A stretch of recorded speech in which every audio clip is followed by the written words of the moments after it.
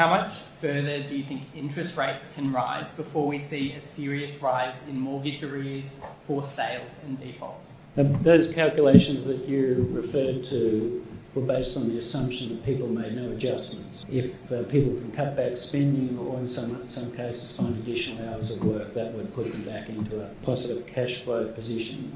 That's not to say that there's not very significant stress out there in households at the moment, but as I showed in the chart here, arrears rates remain low. People are affording to pay their mortgages, but they have to be cutting back spending in other areas.